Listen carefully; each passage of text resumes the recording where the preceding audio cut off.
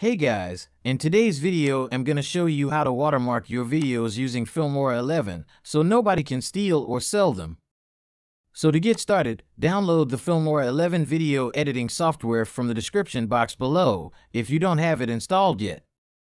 So before we go straight into the video, if you are new to the channel, my name is Godwin. On this channel, I make how-to videos, reviews, video editing tutorials, and text-to-speech related content. So if you are interested in that kind of stuff, check out my other videos on the channel and subscribe to the channel to stay up to date on our next videos.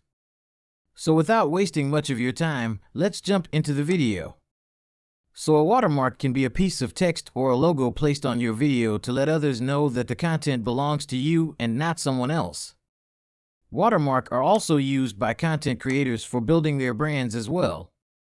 Knowing the size and where to place your watermark is crucial to avoid distracting your viewers. So I'm going to show you how to properly add a watermark to your video and to all your YouTube videos in one click. So to add a watermark and import your video into the timeline, you can choose to add a text watermark or a logo watermark.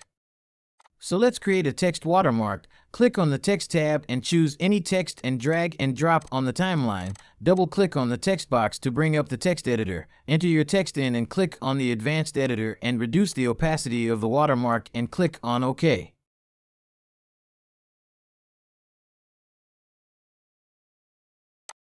You can also use a logo as your watermark. Import your logo and drag and drop it on top of your video and drag your logo down to the right corner of your video. And that's how you add a watermark to your video in Filmora.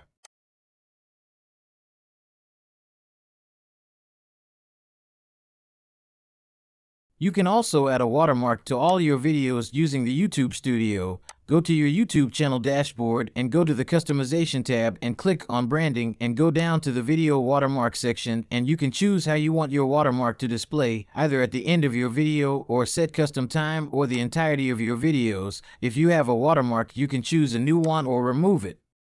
So guys, that's how to watermark your videos using the Filmora video editing software and YouTube Studio. I hope this video was informative and very helpful. If so, smash the like button and subscribe button to not miss my upcoming videos on the channel.